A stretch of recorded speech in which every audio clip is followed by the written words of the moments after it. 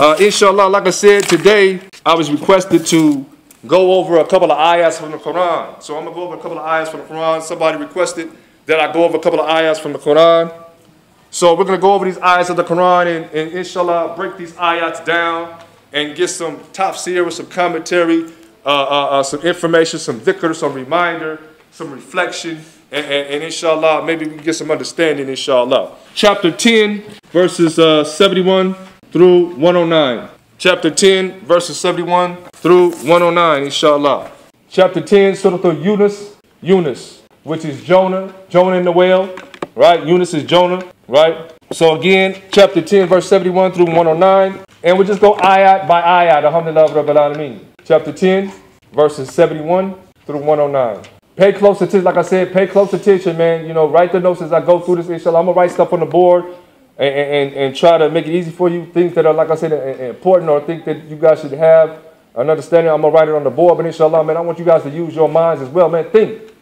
You know, because I might say something that I might not put on the board, but it's important to you. Man, write it down. Right? Just like y'all in class, man, write that down.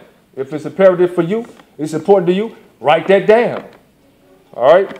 Chapter 10, verse 71 through 109. A'udhu billahi minash shaitanir rajim. And we always start off with A'udhu billahi minash shaitanir rajim. Seek a refuge in Allah subhanahu wa ta'ala from shaitan and curse.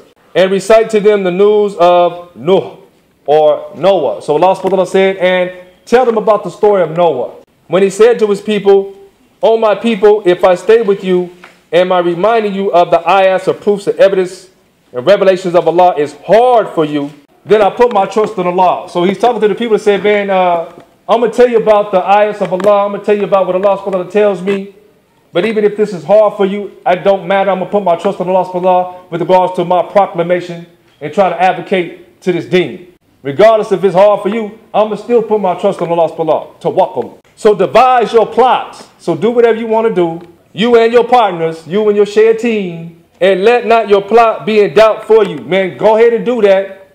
Then pass your sentence on me and give me no respite. So basically, Nooh alayhi salam saying, man, Allah subhanahu wa ta'ala sent me with this revelation. It don't matter if it's hard for you or not. I'm going to put my trust on Allah subhanahu wa ta'ala to do what I got to do. So go ahead and do what you got to do. Plot, plan, whatever you got to do. Get everybody you need to do. Right? Matter of fact, don't even hold back with me. Do what you got to do, man, and don't even hold back. Right? Pass your sentence on me and give me no respite. I'm not asking for no pat on the back. It doesn't matter. Okay? My reward is only from Allah. Meaning, man, my intent is to please Allah subhanahu wa ta'ala and get my reward what? In the akhirah with Allah subhanahu wa ta'ala. That's why I'm doing it. And I have been commanded to be of the Muslimin. And I have been commanded to be of those who submit to the will and commandment of Allah. So Noah alayhi salam, Noah was what? A Muslim. Allah said that in the Quran. He said what? وَأُمِرْتُ أَنْ أَكُونَ مِنَ الْمُسْلِمِينَ. And I have been commanded to be of the Muslimin. Those who submit to the will and commandment of Allah. So Noah was a Muslim. Right here. Noah was a Muslim. Verse 72. They denied him. Who? Noah alayhi salam. They denied him, but we delivered him. Remember Noah's ark? Built the ark. They thought he was crazy. They thought he was Majnun. Man, what you doing, man? Huh? You building a boat in the middle of the desert? What's wrong with you? Right? They denied him. They didn't believe him. He told them, that, man, get ready. Submit to Allah. Stop doing what you're doing. The water's coming. The flood's coming, man. Everybody has to be drowned. You better listen to me. He said, but what? They denied him, but we delivered him and those with him in the ship, and we made them generations replacing one after another, while we drowned those who denied our ayats, our signs, our revelations. Then see what was the end of those who were warned. So Allah said, and remember this story, man. Noah. It doesn't say it in this ayah. I don't know. Like I said, I haven't read this yet. But Noah preached for 950 years. 950 years. He preached and preached and preached. They thought he was crazy, man. He Majnun, nigga, he crazy. He's building a boat out in the middle of nowhere, man. He talking about do this, do that, goody two-shoe, man. Man, we ain't trying to listen to you. It said that only a few believed in Noah alayhi salam. His wife didn't listen. She got drowned. One of his sons got drowned. Right? So again, remember we said what? Family ties don't matter. It doesn't matter just because that was his wife. She was the wife of the prophet. She didn't even believe him. His son didn't even believe him. He was a prophet. SubhanAllah. Right?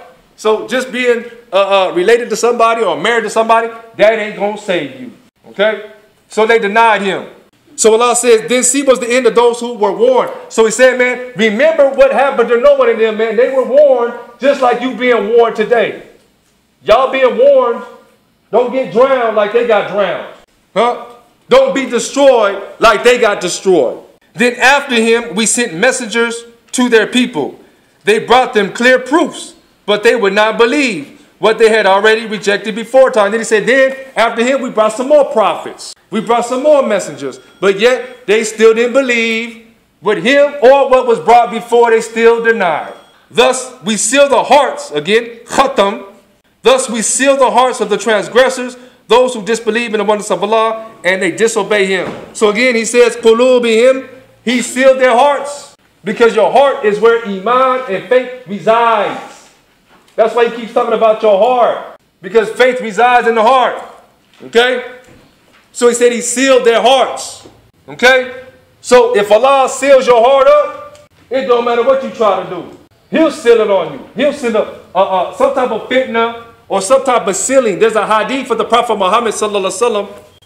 He said that a person, every time you sin, that Allah puts a black dot on your heart.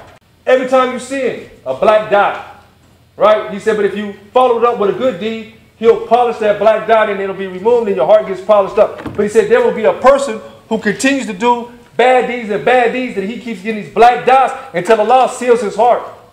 All them black dots cover his whole heart, and it's a khatam on his heart, and he can't get no more nur. No more light can penetrate that heart. Okay?